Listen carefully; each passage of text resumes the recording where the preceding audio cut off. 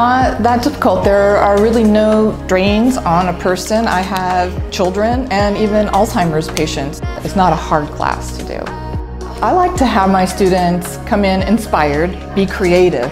The students can expect to be able to make bowls and plates, maybe wind chimes, sun catchers, jewelry, ornaments.